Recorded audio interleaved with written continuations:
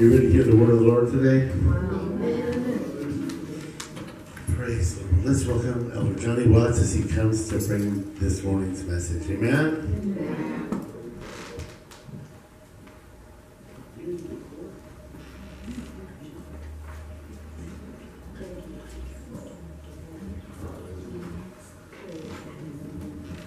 Praise the Lord, praise the Lord. Let's look at this. Yeah, God did it. God did it. Praise God. Because he's worthy to be praised. You married me, good my Lord. All righty. All righty. Praise God anyhow. Man, Lord God of grace, Lord Jesus, we thank you right now, Lord, for your many blessings, Lord Jesus. Lord God of hosts, Lord Jesus, as we go forth, Lord, in your word, Lord Jesus, we ask you, Lord Jesus, to anoint the voices, Lord Jesus, to be given unto your peoples, Lord Jesus. Lord God of hosts, Lord Jesus, we thank you right now, Lord Jesus, for your blessings, Lord Jesus. Lord God of hosts, Lord Jesus, as I decrease, you increase, Lord, with your words for your peoples, Lord Jesus. These blessings we ask in the name of the Father, the Son, and the Holy Ghost. In Jesus' name we pray. Amen. Amen. All right, Kevin. Praise the Lord. Luke 1:5. There was in the days of Herod, the king of Judea, a certain priest named Zacharias, of the course of Abia, and his wife were the daughters of Aaron, and her name was Elizabeth. Amen. And they were both righteous before God, walking in all the commandments and ordinances of the Lord God Almighty, blameless. Praise the Lord. And they had no child, because that Elizabeth was barren, and they both were now well stricken in years. All right. And it came to pass that while he executed the priest's office before God in the order of his course, according to the custom of the priest's office, his lot was to burn the incense when he went into the temple of the Lord God Almighty. And the whole multitude of the people were praying without at the time of the incense. And there appeared unto him an angel of the Lord standing on the right side of the altar of incense. And when Zacharias saw him, he was troubled, and fear fell upon him. Praise the Lord. But the angel said unto him, Fear not, Zacharias, for thy prayer is heard, and thy wife Elizabeth shall bear thee a son, and thou shalt call his name John. Amen. And thou shalt have great joy and gladness, and many shall rejoice at his birth. Amen. For he shall be great in the sight of the Lord, and shall drink neither wine nor strong drink, and he shall be filled with the Holy Ghost even from his mother's womb. All right now. Hallelujah. Praise Such God. was the birth proclaimed of John the Baptist to his father Zacharias. Amen. Praise the Lord. You know, John the Baptist was born in order to be one of the beginnings to carry the word before Jesus was born. We are the disciples that go forth every day of our life, delivering the word unto the peoples about Jesus Christ, our Lord. John the Baptist was born for a great reason, just like we are for a great reason.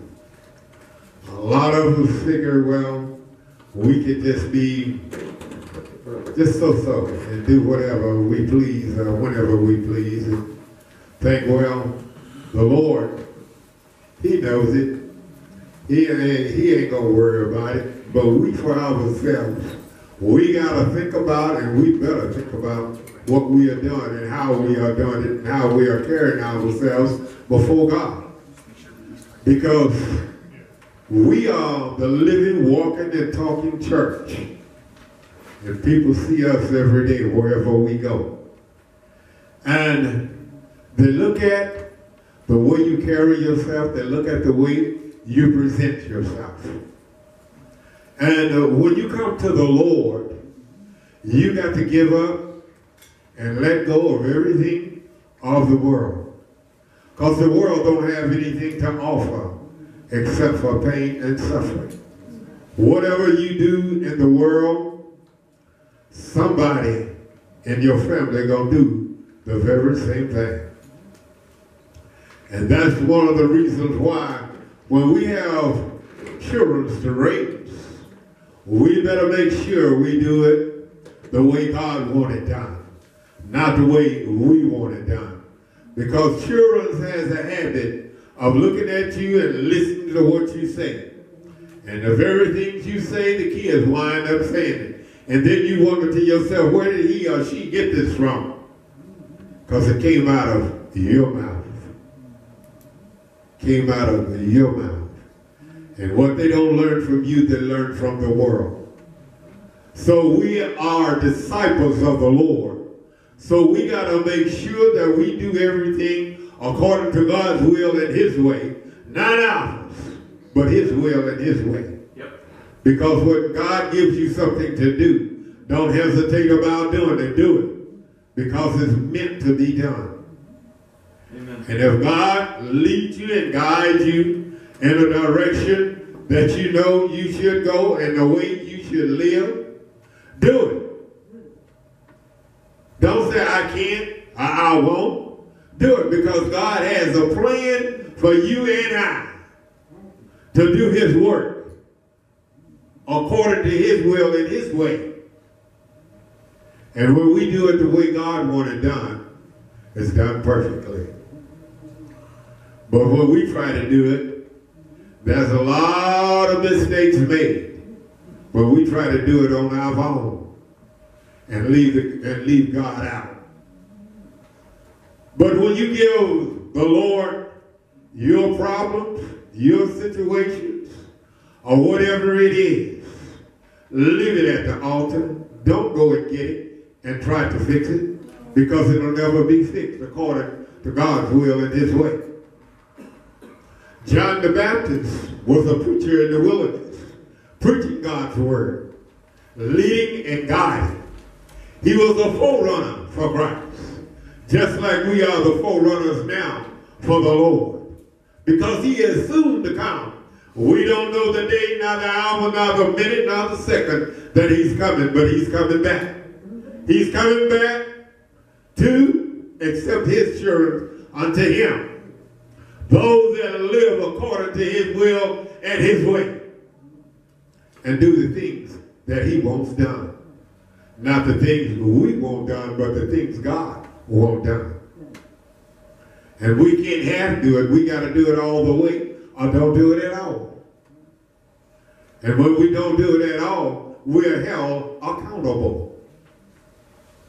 So that means we got to do everything God puts in front of us to do, and do it right. Because he is the leader of all things. And when he gives us a job to do, we got to do that job. Regardless of the situation or the problem, we got to do the job that God called us to do. Because if we don't, we're going to be held accountable. Be held accountable. I know you don't want nobody's blood stain on your hand. I know. That's the reason why we got to do what God wants us to do, when he wants us to do it. And we got to live according to his will and his way in order to do the job that God gives us to do. And when we do it, we got to do it right. We can't have step with God. We got to be all the way or no way at all. Because he's an almighty God. He's the King of kings, Lord of lords, Alpha and Omega, beginning and the ending, the first and the last. And without him, you and I can't make it. The world can't make it. You look at the situations and the things that's going on now, a lot of the peoples don't have God on their mind. They just have what they figure in their mind and their head they can do and get away with it. But God says no. And that's the reason why so many people is suffering in this world this day and time, because they forget about God. He is the King of kings. He is the Almighty God. Amen. And we got to live according to his will and his way. Because if we don't, we're going to make a lot of mistakes. And I don't want to make the mistakes because God is mine, King of Kings. And he is yours. So be careful what you do and what you say before your sisters and brothers. Young or old, do it and do it right.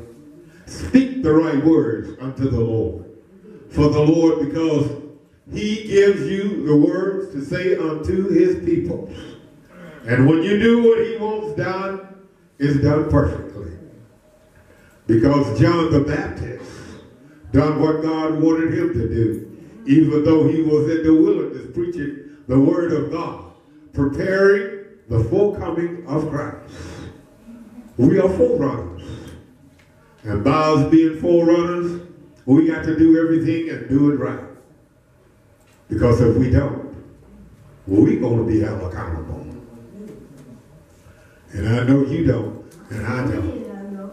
But God has a way of doing everything. And when he does it, it's done perfectly, and it's done right. Amen. The way he wants it done, not the way we want it done.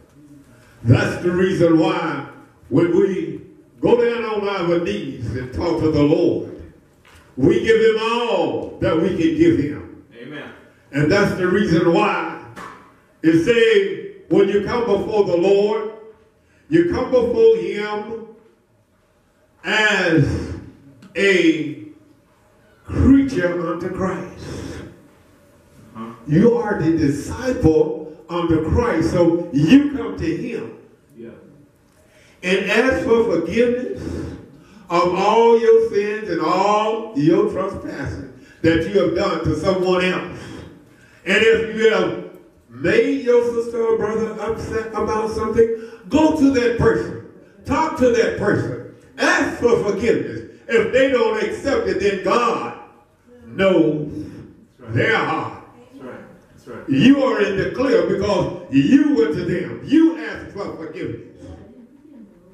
And when you ask for forgiveness, you are clear before God. Mm-hmm. And then he also said, if they don't, bring a friend with you. And then if they still don't accept it, carry them before the church. Yeah. And when you carry it before the church, if they don't accept it, then that's on them. It's not on you anymore. All of it is in God's hands. That's the reason why we have to turn it all over unto the Lord, for him to work it out. Without God, we can't do nothing. We can't do nothing. Through him and by him, all things are possible. That's the reason why we have to depend on the Lord. We can't depend on ourselves. We can't depend on mother, father, sister, and brother, auntie, and uncle. We have to depend on the Lord. Because there's one thing about it. I can call Mother Clunky. Her phone might be busy. I can call Grandma Ethel. Her phone might be busy.